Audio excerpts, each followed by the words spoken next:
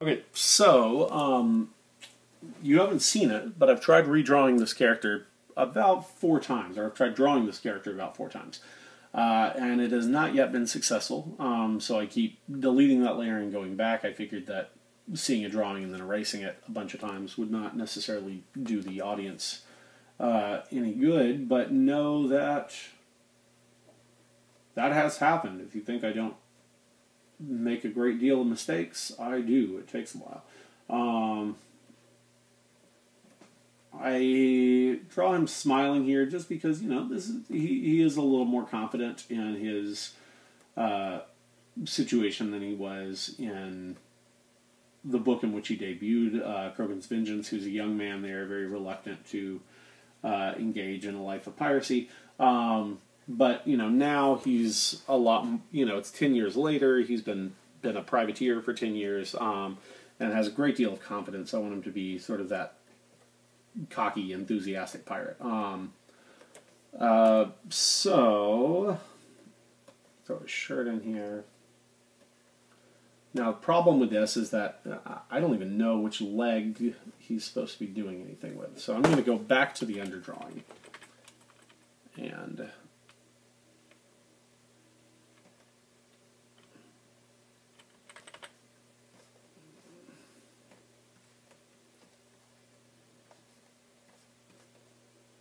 make it very clear what it is that I'm needing to do.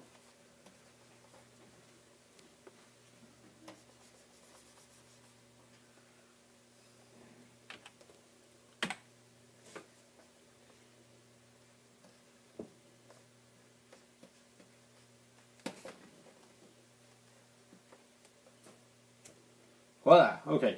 Now that part works, but for it to work, he's way too small. So, oh man, okay. So I didn't make a new layer when I made him. I need to do that.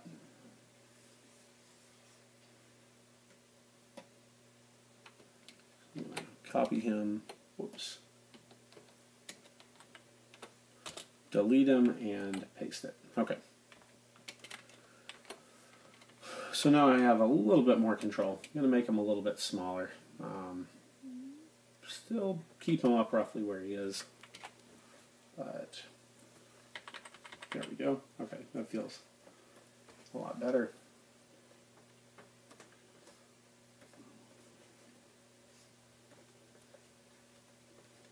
I'm going to have to forget most of this cape thing because, in fact, you know what? He's not even going to be wearing a cape. Although it creates, or not a cape, it's a jacket. Although it creates a nice visual element, I don't think that it'll work. I will throw a vest on him that mimics the look of the cape, or mimics the look of the jacket.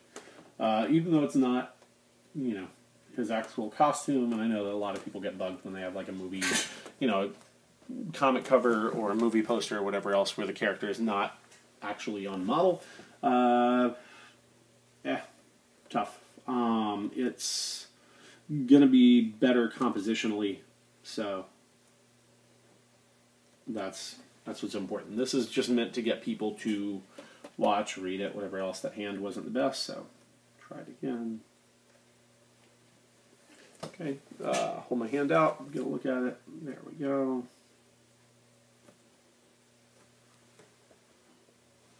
Okay, I think that his bigness is coming through a lot more clearly this time around than before. As I mentioned, 10 years have passed since the events of CROGAN's Vengeance, and he's gone from being either a young man or an old boy to being very much a regular adult male. At this point, I guess he's still a few years younger than me. If he's, you know, between 18 and 20 there, he's between, you know, 28 and 30 here. Although life on the seas would likely harden you up a little bit. I'm 32 at the point that I'm writing this, or discussing this. So I'll throw his boots in there. Those are still pretty lousy legs, so I'm going to scrap this whole bit of business here, make his waist significantly smaller. lose that arm in the background here. Usually not all that happy with a drawing when it's first happening, and so I'll make a lot of tweaks to it. My final art I rarely make tweaks to, but I figure I can afford to be, you know, quote-unquote happy with said art, provided that I spend enough time on revisions in the early stages, in the underdrawing. So long as I do that, it makes it to where when I finally do sit down and do my finals, those finals are done. There's no more revision work. So all my revision work is always done up front, which is why it takes me forever to plan a project, you know, whether it be writing, whether it be the underdrawing, penciling, whatever else.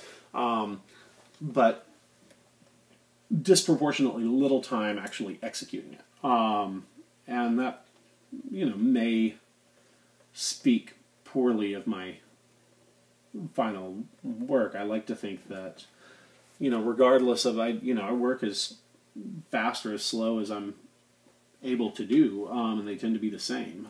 So the only difference is the amount of time that I put into a project. If I, you know, have a crazy deadline, it's not that I work faster, it's just that I work more in a shorter period of time.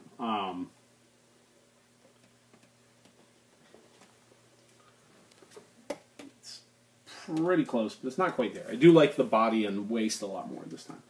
I'm going to lose that leg entirely because I want that leg to swing from over here. There we go. He's got this very high boot. I was in Pirates of Penzance in college, and our Pirate King, who's played by a guy named Matt, had these impossibly tall boots that I always really kind of dug. Still not good. My underdrawing is flawed, which is where the problem lies. Again, not having thumbnails this time around is doing me a disservice. Okay, so there we go. So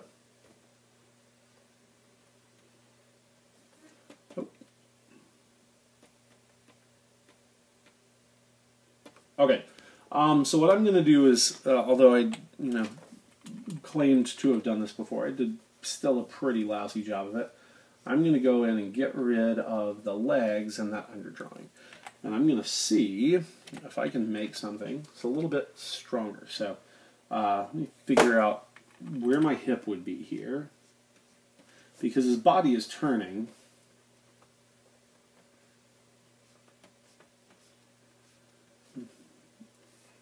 So he's got that swoop turn. So to show the volume there, this is kind of how that volume would be. So he's twisting. I kind of like that. That works. Thinking volumetrically a lot of times will help with an otherwise weak composition, understanding of what your story should be. There we go. Now he's kind of got this like dancey quality to him. His name is Catfoot after all, so I think having that nimble approach. The knees are bent. It looks like he might jump. I don't like that back leg. I just, said, hey, I like this, but I lied. I kind of like the crossed leg approach. That it gives a sense that he still is light on his feet, but it's kind of dancey. There we go. That's much better. It's kind of, Tim Roth doing a step behind and Rob Roy, while he's fencing. I can buy that. Okay. So this is coming along. Still not the world's best, but it's not the world's worst. So let me go back up to the figure here. Throw those extremely skinny legs there. Got the high boots.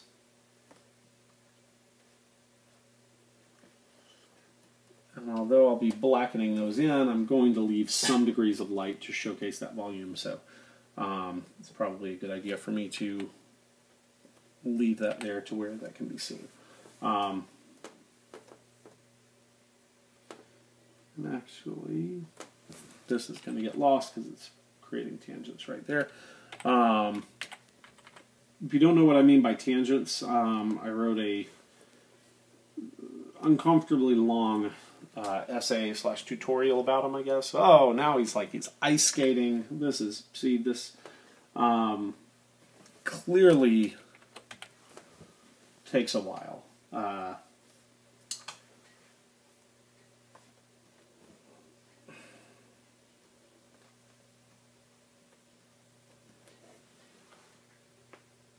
It's better, but it's not clear that this is supposed to be his rear end and not his front. So I need to make that clear. So he's wearing pants, so that makes it to where,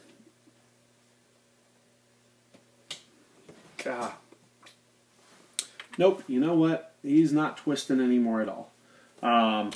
So you can see I'm very indecisive here. Not.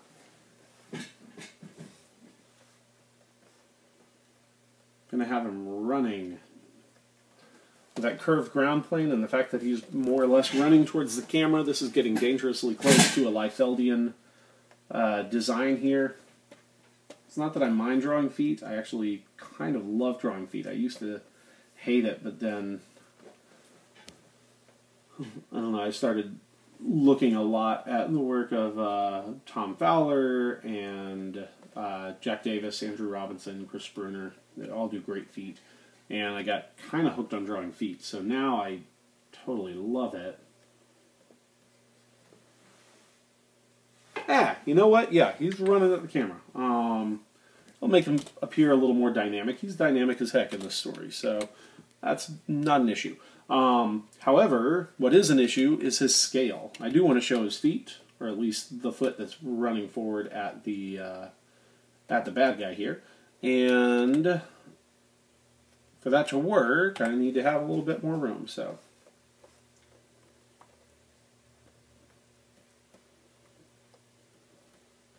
showcase where the knee would be. There we go.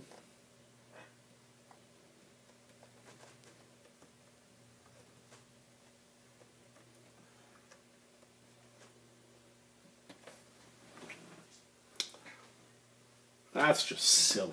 Okay. But I do like this. I do like that bit of business. Let's throw a smoke cloud up there, or a dust cloud. I'm a huge fan of dust clouds to indicate movement, object leaving the ground, whatever it might be.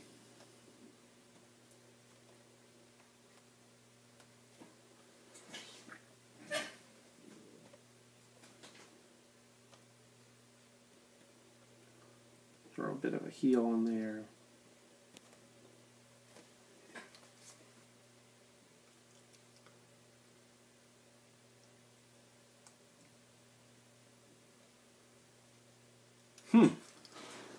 Sorry to be so slow here to talk. Again, I'm just kind of thinking, looking at this stuff.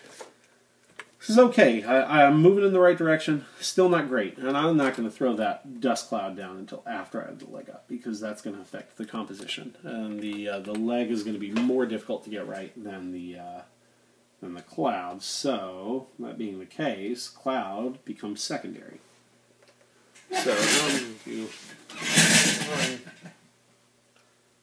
okay. The sound of my chair moving. I'm doing that because I'm standing up, getting a sense for the pose, getting a sense for what the leg would be doing here.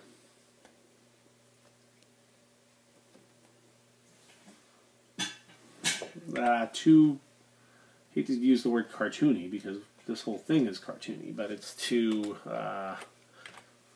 slapstick a leg. It's too walk cycle. I don't know exactly how to put it. I'm going to figure out, again, the anatomy there.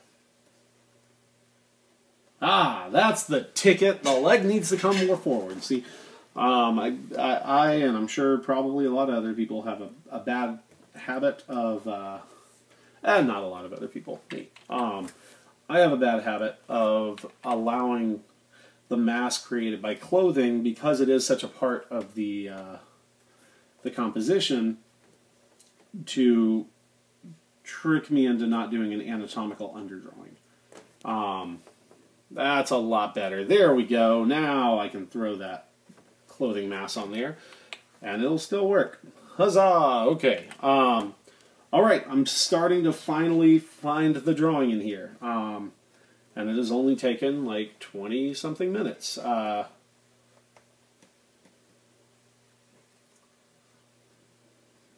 So now this is a problem because that leg is coming forward. So the shape that the upper part of that boot was creating, where it was like this, was wrong. I'm actually still, even though this leg is coming forward, sort of, I still need to be looking at it from above. This one I'm looking at it from below because the top of this boot curves this way.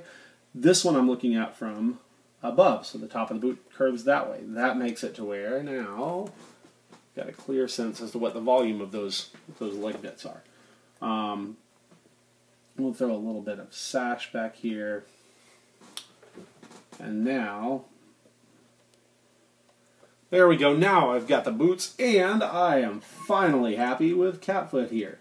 But Catfoot is, as is evident, only a very small part of this composition. So we've still got a ways to go. I can see why people, when they do these sketches, do them on 4 times as fast, because for this image, this is, you know, if I include inking and everything else, this is going to be an extremely long video. Okay, so now I'm going to do the next part, which is Admiral Montero. So here's Catfoot. Pretty pleased with him. Still throwing a couple more volume indicators just for later, for my own notification, so that I don't forget, do it wrong, whatever it might be. It's going to help in the color too, just keeping my mind wrapped around it. When I do a cell shading, it's going to adhere to these volume lines. Okay, so now we'll draw this character. Put his hands like this. Okay. Downside with drawing with your right hand is that if your character is right-handed, you've got to... Oh wait, he's got gloves, so no fingernail. So there's going to be, basically for this type of rapier that he'd be using, there would be a cup hilt over a crossbar like this. Need his hand would look roughly like this. I didn't really need to do that because I'm familiar enough with the way that grip is utilized. I can't fence worth a darn unless I have a bar to hold on to. If my finger isn't hooked on there, I've got no control. I've got no wrist action. So as a rule, I tend to make it to where if my characters are doing anything other than broadsword fighting, they've always got that finger grip, something to hold on to, just because it's easier for me to wrap my own head around. Okay, so there we go. Now he's got these gloves.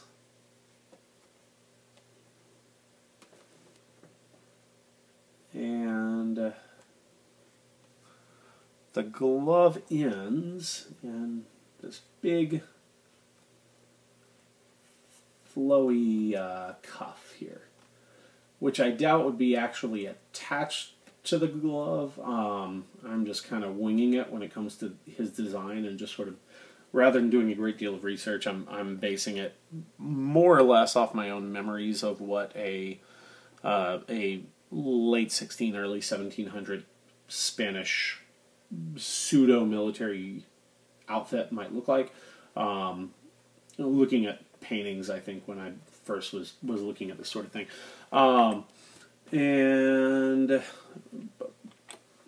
But being as I'm just doing a few images here and there for this particular project, I'm not actually doing panel-to-panel storytelling. It's easier for me to get away with the not knowing the engineering, so to speak, of the designs, which is something I usually try to spend a lot of time making sure that I have pretty solid.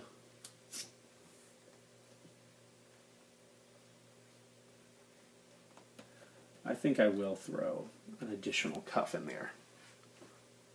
Yep, I like that better. See, now you can see there's a right hand, there's a left hand. Ah, okay. Much better. This is too short. His thing goes almost down to his ankle. And while I do want to draw attention to the peg leg, I don't want to draw attention to the peg leg at the expense of the ostentatious nature of the outfit that he's wearing here.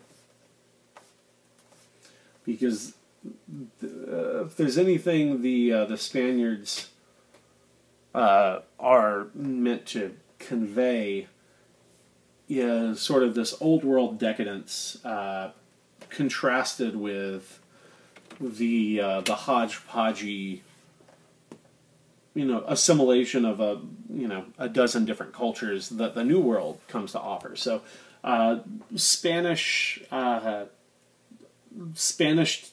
within pirate literature tend to sort of serve as a holdover from the medieval, sort of showcasing that difference between the old world and the new.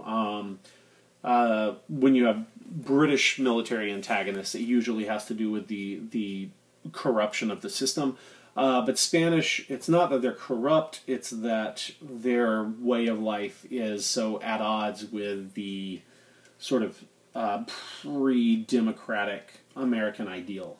At least in my head. So, so that being the case, you gotta show all the lace. You've got to show all the embroidery, everything else. It has to be fancy as all get out. So,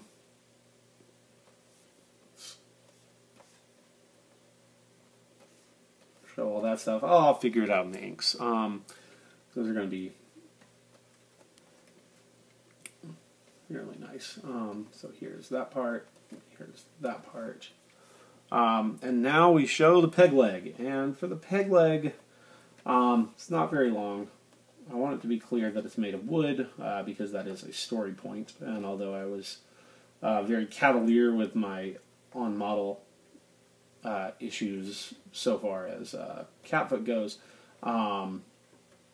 given that the fact that his leg is in fact made of actual wood, it is important that it come across as so. Showcase just a little bit of that thing. Still not selling me. That hand up there is the problem there. I want it, but I don't. Hand back. Maybe it's that the hand would come. Whoops. No, it's that this hand would be a lot smaller compositionally, or from a perspective standpoint. So, whoa, that didn't work. Meant to hold shift down while I was changing that.